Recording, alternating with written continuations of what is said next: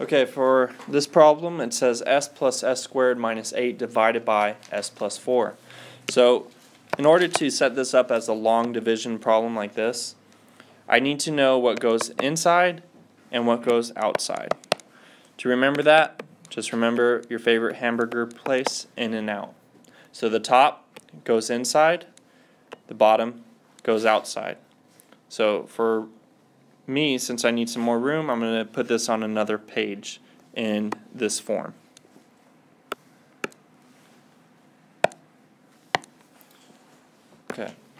Okay, now that it's on this kind of long division form, we can start the problem. Remember that we're only looking at this first term right here. So I have s right there. S times what gives me s? So let me change the color. S times 1 will give me s. Oh, but then we run into an issue is that we have this squared right here. So before we even start that, we're going to have to rearrange this. So I'm going to take this and erase it. And we're going to want this to be s squared plus s minus 8. So you want to make sure that it's in from highest degree to the lowest degree and then your number. Okay?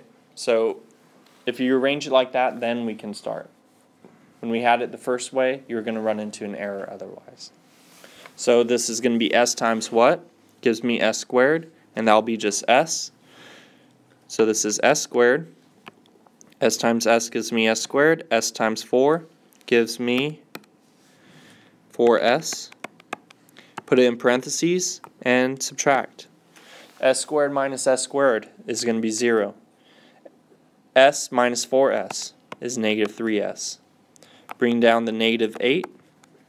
And we have s times what gives me negative 3s. It'll be negative 3. So this is negative 3s. Negative 3 times 4 is going to be negative 12. And put it in parentheses and subtract. So negative 3s plus 3s, once I distribute that negative, is going to be 0.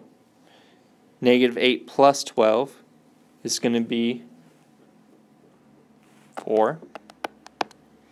And now there's nothing else to bring down, so we're going to say s minus 3 plus 4 all over s plus 4. Write the answer a little bit neater. S minus 3 plus 4 all over s minus 4, or s plus 4. It's going to be your answer.